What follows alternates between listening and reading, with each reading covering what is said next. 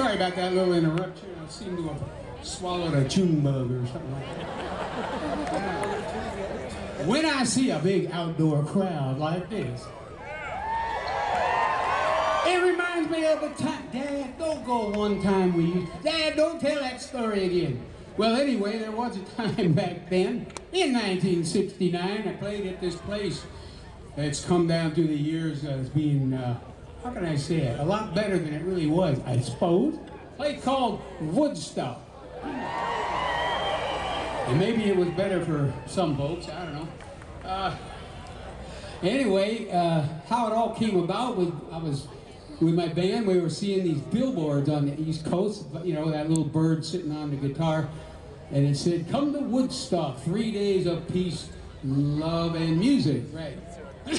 Anyhow, just, you know, months went by, and finally they called me up and said, "Hey, would you bring Creedence up there and play a set for us?" I said, "All right, you got to give me a good spot. Give me a, you know, a favorable spot on the bill."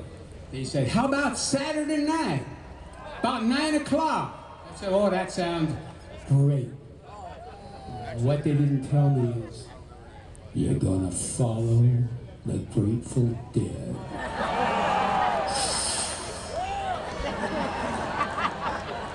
So anyway, the day arrived, we made our way into Woodstock, or at least that place where the concert was, out in the middle of a cow pasture. Actually, we got there by helicopter. There was 500,000 people there. And so we got something to eat. It was the afternoon. Started counting down the hours to when it would be our turn. Somewhere around 6 o'clock, I noticed there's like 5 more bands got to play before the Grateful Dead, and we're supposed to go on at 9? Anyhow, that didn't happen. The Grateful Dead finally went on at midnight.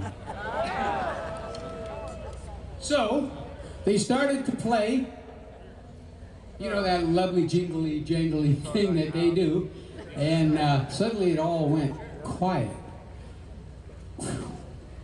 "Hey, Jerry!"